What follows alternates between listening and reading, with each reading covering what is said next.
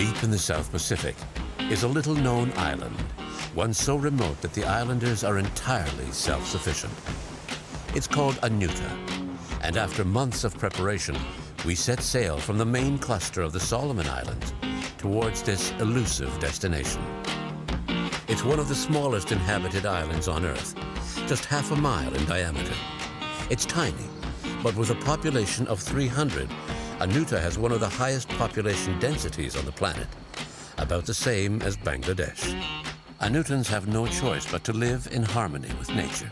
They've developed ways of exploiting the natural resources in their environment that can be an inspiration to all of us.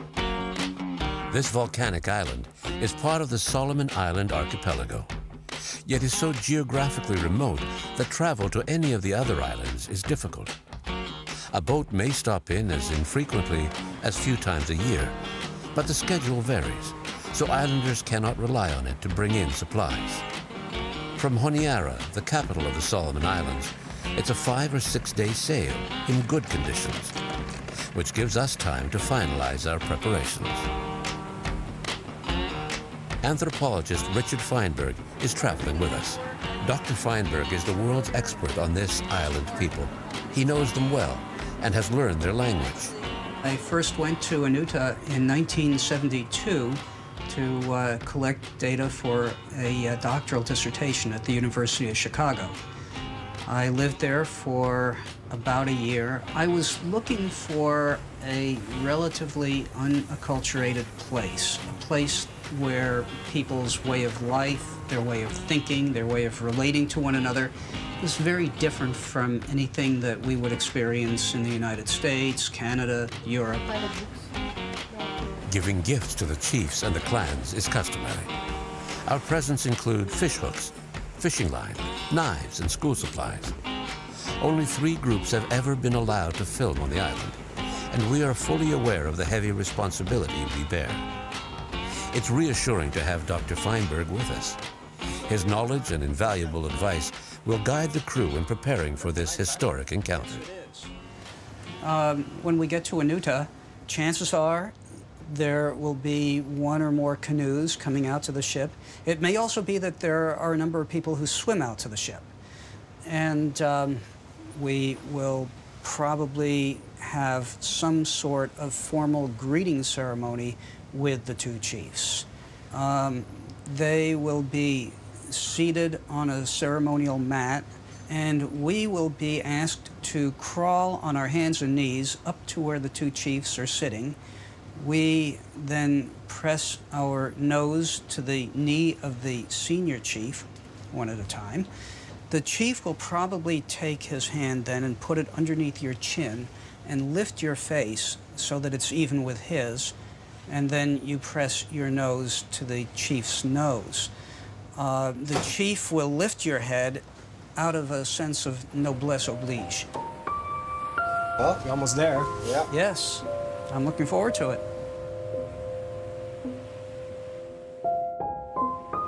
On the morning of our 6th day at sea, there she was, magnificent, like a mirage floating above an endless ocean. Anuta. There's a canoe approaching. Is Rick awake? Yes. Okay.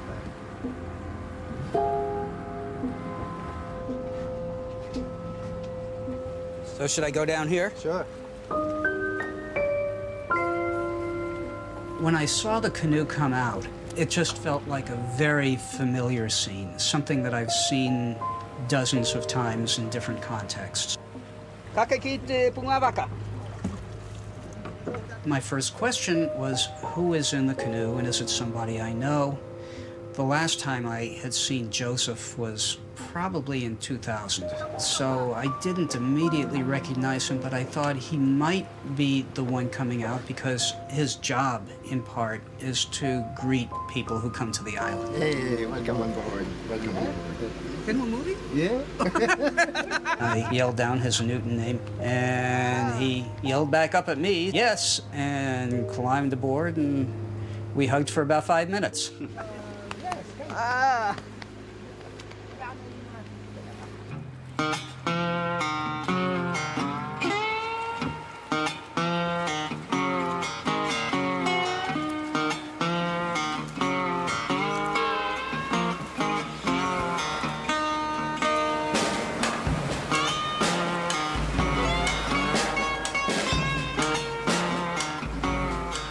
we're rowed ashore in one of their traditional canoes. Some of the villages give us their traditional welcome.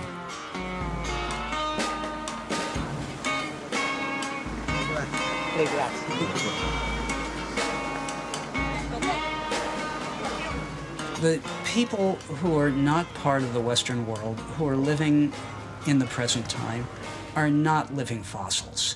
They're not representatives of what people were like centuries ago, and we're not stepping back in time. They're very much part of today's world, but they're a different part from what most people with access to televisions have the opportunity to observe. They have children who go to school. They do recognize the value of money. They do recognize the value of modern medicine. They're concerned with travel and adventure and many of the same kinds of things that people in our part of the world are concerned about.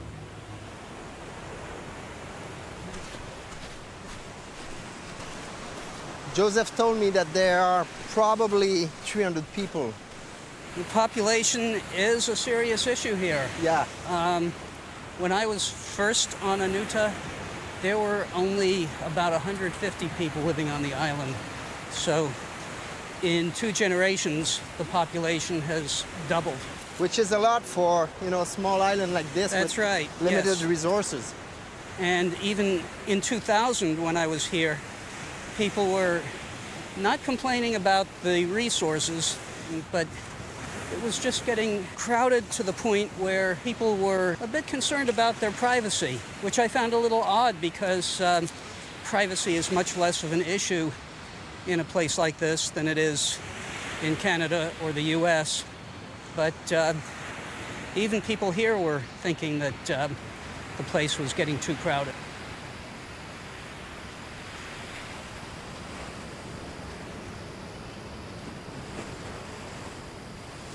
I am delighted to be here. I have only been here once in the past decade. It's a bit of a shock to come here and realize that I don't know most of these people because the children were born after the last time I was here, and people's names change periodically. When they get married, they change their name. So it takes me a few minutes to figure out just who a person is. Who's Samoa? Hey! Father John. I knew him first as a child. I was very touched at seeing the way that he's matured into a thoughtful, responsible leader of the community. Yeah? We approached the chiefs with some trepidation. Back in 1972, when Dr. Feinberg first visited the island, the senior chief took him under his wing. Not only did he teach him all about the island's unique culture, but he also made him his brother.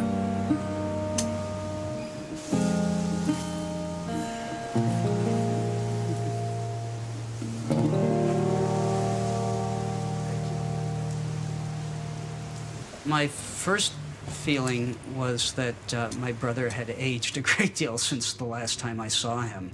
But he's just as sharp and thoughtful, just as much of a forceful presence as ever.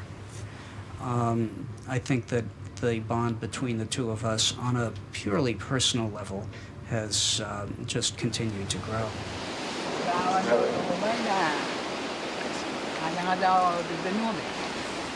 My Canada. Canada. The Mato Taranga, the maple leaf. When Christmas? If you are the oldest son of the current chief, you have a pretty good chance of becoming the next chief. If you're in a different line, if you can't trace your ancestry or your parentage directly to a chief, then you are not going to be a chief.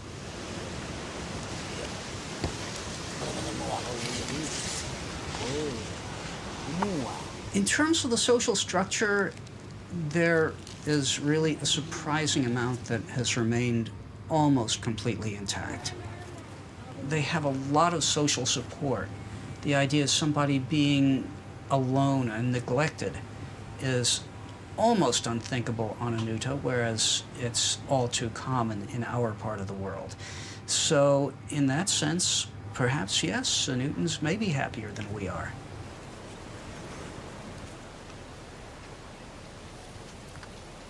Joseph, an Anutan who has lived in the city and speaks English, will be our guide throughout our stay. Members of the crew will be able to get to know the island and the warmth of the islanders. Okay, we're going to the welcome banquet. The whole crew is invited onto the island.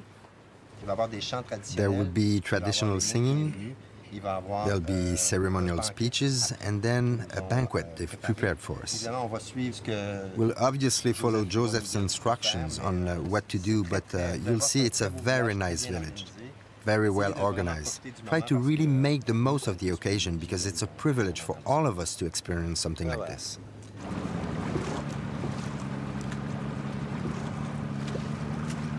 Anutans share a common value based on cooperation, sharing, and compassion for others. This philosophy, called Aropa, is a basic principle for Anutans.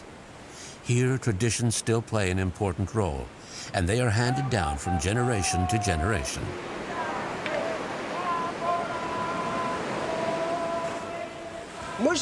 I was skeptical. Is this a real tradition? Or are we just being made fools of by a bunch of people deliberately faking it? It quickly became apparent that that wasn't the case.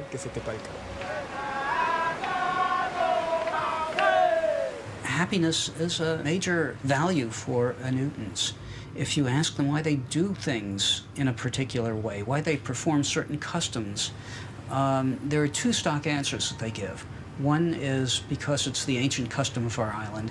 The other is to make us happy. It was a wonderful surprise. We all had a great time. We never expected such a warm welcome.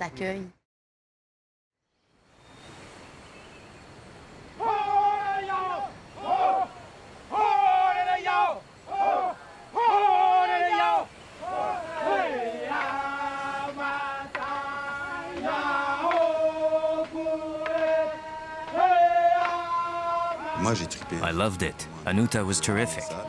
They really made us feel welcome. And they were really considerate, really nice. I don't think there's anything phony about it at all. I think it's a good example to follow.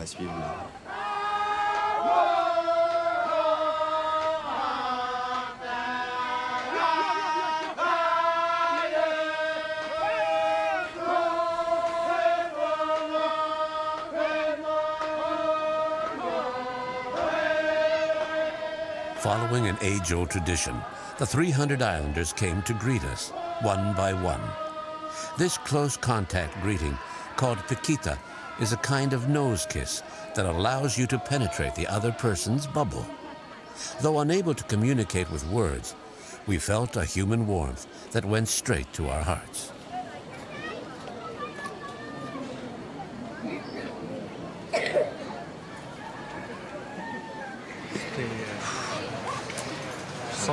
Indescribable. It's very moving. An energy from your people that is very hard to describe with words. No problem. It just was a very intense feeling. No, we are not looking for difference, but we are looking for unity. Yes, yes. Unity. Unity. Unity. Yeah. Only the baby face.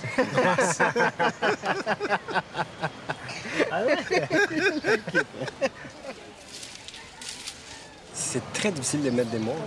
It's hard to put into words because it's so moving, intensely emotional. I'm still caught up in it. I think the best word, when we approached, as soon as they started to sing, there was really, it was as if all barriers fell away, and there was just this experience. And I said to myself, just let it go and take it all in. And I started to cry.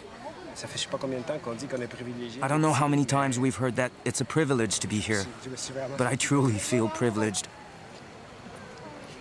Truly. It's true, I like this way of greeting. You fully get who the person is. You're in contact with both the physical being and the psychic entity. But at the same time, they're very respectful.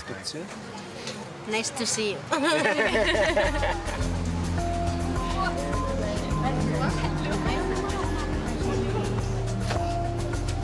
The arrival of the church occurred not too long after a pretty devastating famine.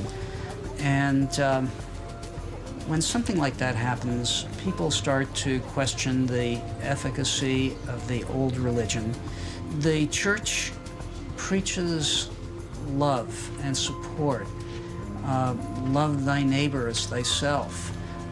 And Anutans were able to look at their own traditional value of Arupa, and they could say, in essence, we were Christians before the church appeared.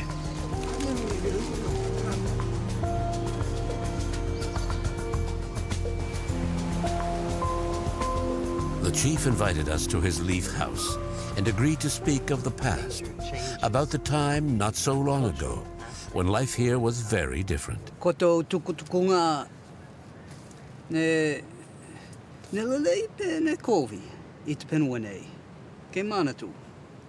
Yes, they certainly did. In the old days, when strangers came to the island, we would kill them. A good thing for us. Yes. The community here has a great relationship with nature. You know, you can find your food, your house, everything come from nature. Didn't you see any changes over time? Is there less fish, less bird? Is it much harder than before? It seems to me that there are more fish than there used to be. But on the other hand, there are fewer birds than before. I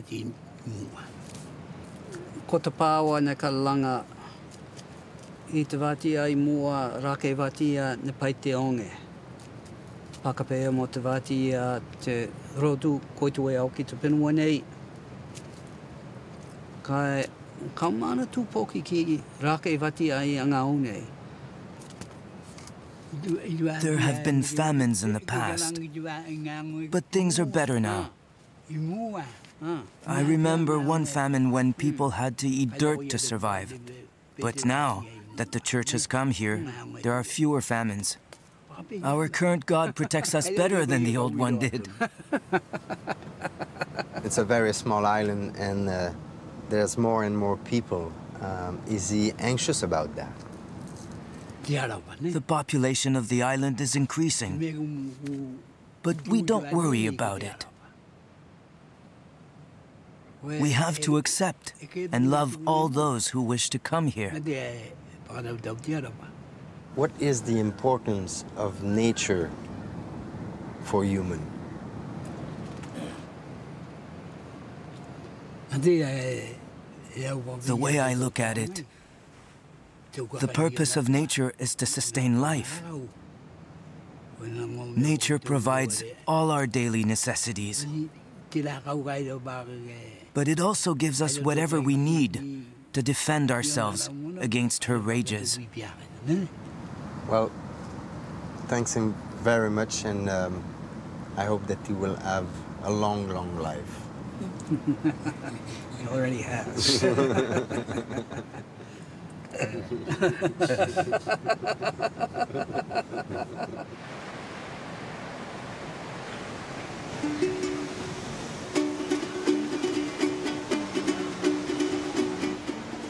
We spent time, lots of time, with islanders who quickly became friends.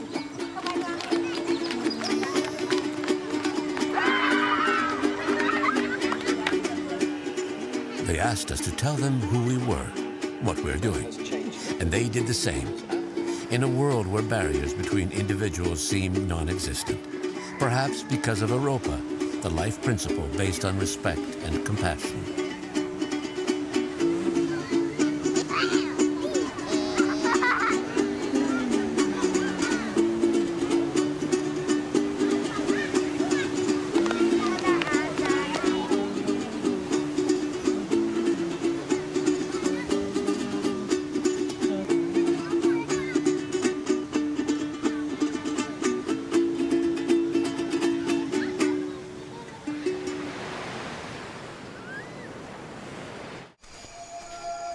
On Anuta, hunting means only one thing. Catching birds is an ancient practice which takes place at night at the top of a cliff where terns and other seabirds nest.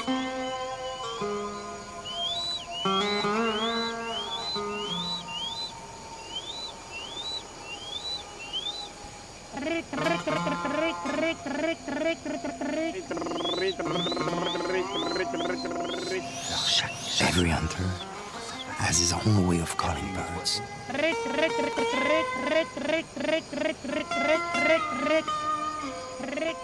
The idea is to try to attract them here, so they'll fly right over our heads.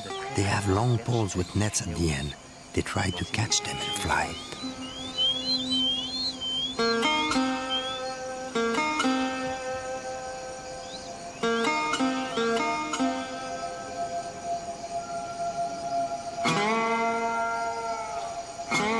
I think they're quite conscious of their relationship with the environment. There isn't any point in continuing to catch fish or hunt birds if they have as much as they can use. But they also know that the supply is limited, and if they overfish or if they overhunt, that they can damage the supply in the long run, and it'll be a problem.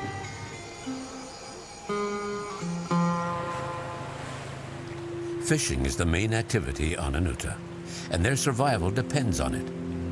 Anutans are remarkable swimmers, and their thorough knowledge of the coral reefs that encircle the island is impressive. Anuta is very remote, probably about as remote as any place you can find on Earth, and they are pretty much self-sufficient. In some ways, that self-sufficiency is a little bit of an illusion, because they catch fish with metal fish hooks and monofilament fishing line. They use waterproof flashlights to hunt fish and collect shellfish at night. When they go to work in the garden, they use metal knives and axes. So it's not completely cut off in that sense. Food is incredibly important to the Anutans. Food is connected with the idea of life. We think of somebody dying when the person stops breathing, when the heart stops beating. The Anutans, at least traditionally, regarded the point of death as coming when the person could no longer eat.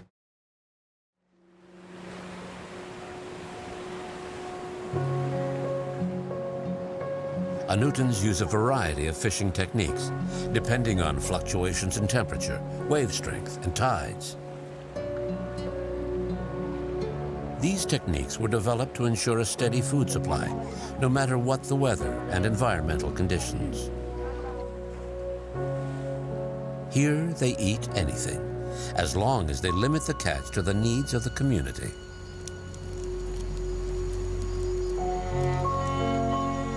If the population grows too fast, the results could very well be disastrous. There has to be some way of controlling the resident population. Somehow, the population has to be kept in balance with what the environment has to provide.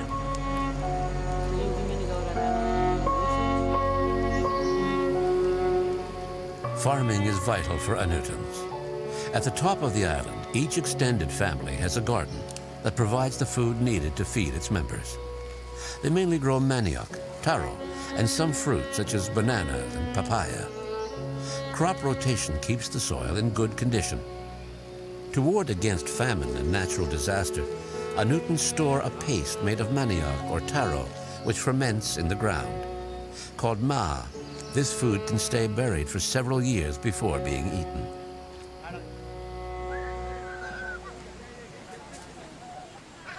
Anutans know the value of money, but they don't use it in their daily lives. However, they have set up a student association so that young people can go to school off-island. I live here and then I go over to Honiara. I go to school in the vocational school in Aftara. It's a technical school. I pick up a course as a mechanic, and then, yeah, I finished and then I work in Honiara. It's about 9 years. I came back because I went to look after my parents, and then, yeah, because they're getting old, so I think it's a big responsibility for me because I'm their kid, so when I become a man, I have to look after them as they look after me when I was a kid.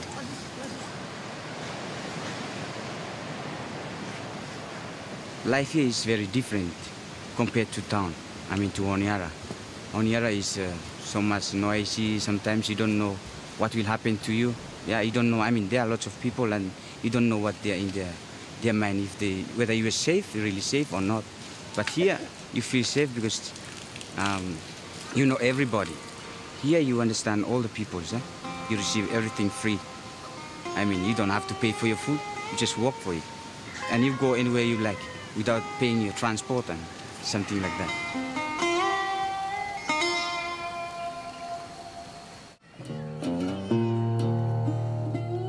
The island's supply of large trees is limited. When a tree is felled to make a canoe, it becomes a full member of the extended family.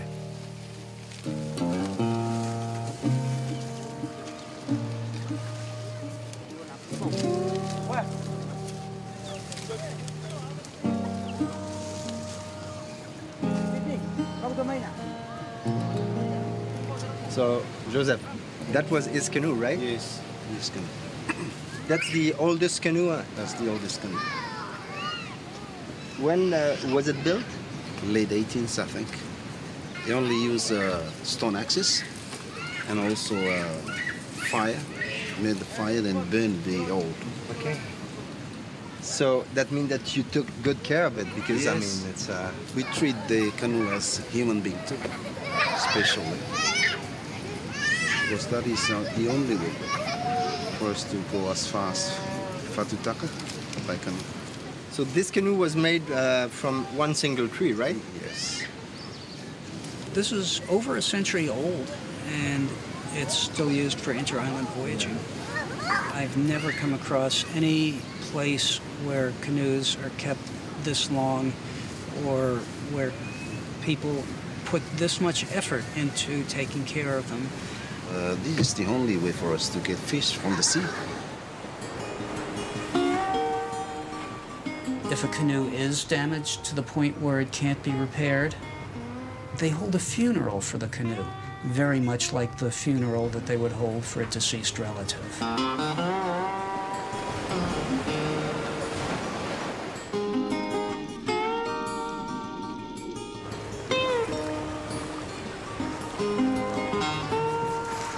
The amazing thing is that they use the island as an orientation point.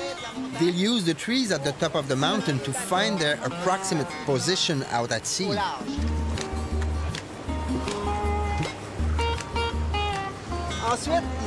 Then, one person jumps into the water to locate the reef exactly. Their fishing technique is very simple. They use fishing lines and hooks. And for bait, they mainly use pieces of octopus or squid. Simple, but so effective. We're now directly over the reef. You can see the bottom, and they really make it look easy.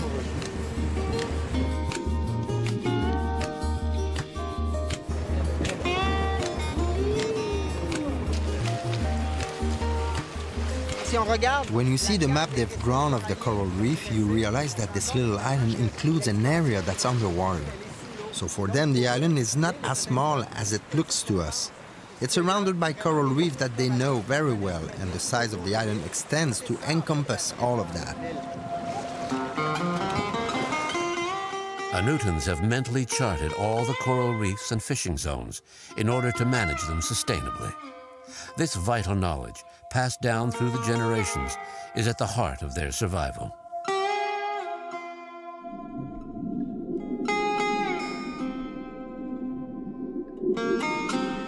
For us, it's very important that we manage how we catch fish. You see here, I think sometimes we put boundaries. Nobody can fish in it. And then it's about a year or 1.5, and then you can go back and harvest. They open it up, and everybody you can go. Fish is bigger, and we have enough.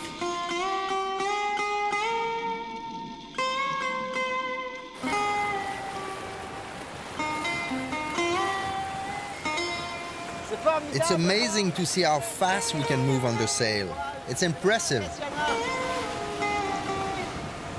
Their isolation and enforced self-governance led naturally to sustainable development practices, essential to the survival of all the inhabitants of this ecosystem.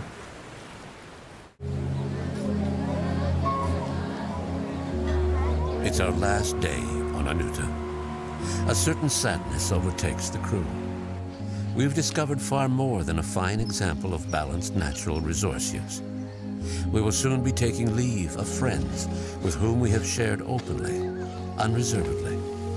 The Anutans insisted that the whole crew attend the farewell ceremony, a grand traditional banquet which will proclaim our status as new residents of the island.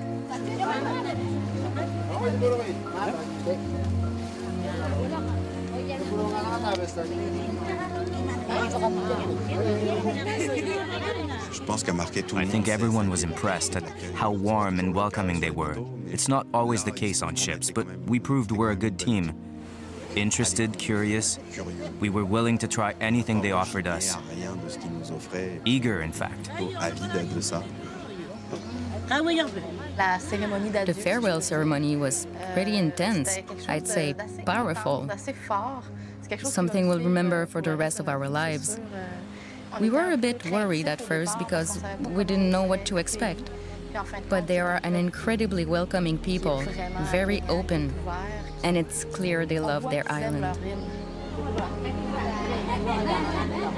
Dressed in traditional garb, we start the farewell ceremony by a ceremonial tour of the entire island for a detailed look at our new home, bequeathed to those who have understood and accepted the unique way of life on Anuta.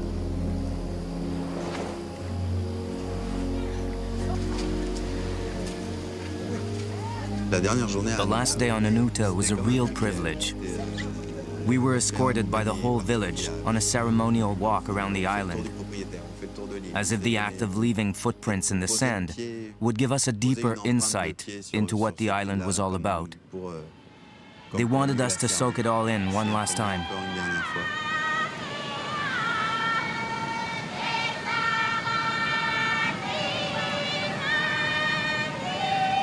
Our imprint will remain on the island and in the hearts of the islanders. Through their generosity, openness, and their traditions, they've taught us almost forgotten principles about the relationship of humans with the natural world. But above and beyond a harmonious relationship with the environment, we've seen and learned a great deal about basic human nature.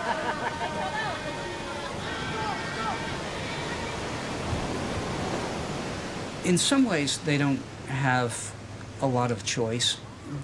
They can't snap their fingers and become people of New York or Chicago. That's not going to happen, and they know it.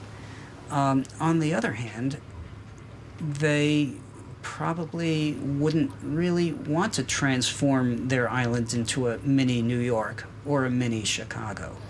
They are making conscious choices. Their choices are not infinite.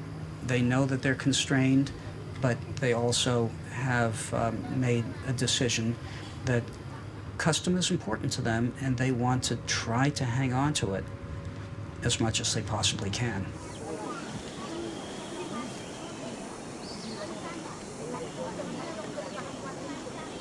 We prepared gifts for the extended families, for the children, and for the little island school. A length of fishing line, fish hooks, knives, everyday items that may seem ordinary to us, but that are far more valuable here. In keeping with tradition, we also visited each of the families and ate with them, very much in the spirit of Europa, where everyone is welcomed and treated as an equal.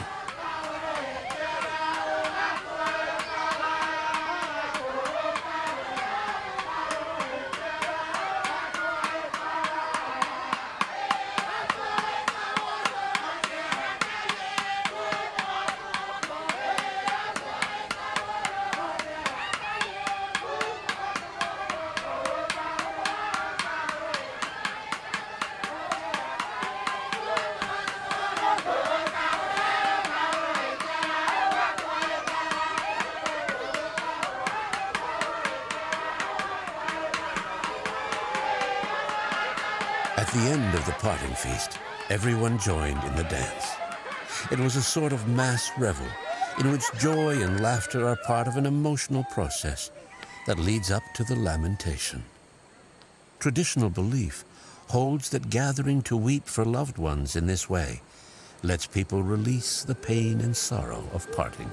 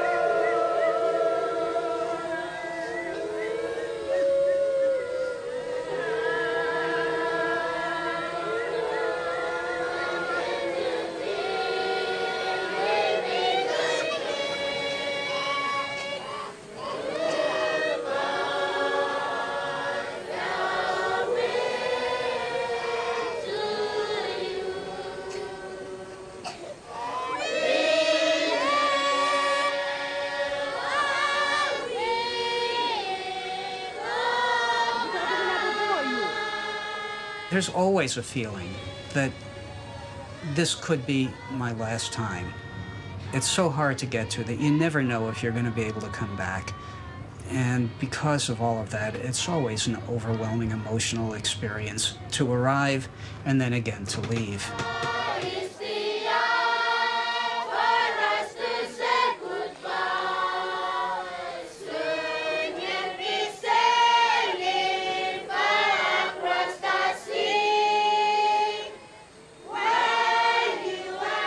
We came to learn about their way of living in harmony with nature. But we're leaving with far more, with a deep sense of principle and values, which we know not how or why have renewed our faith in life.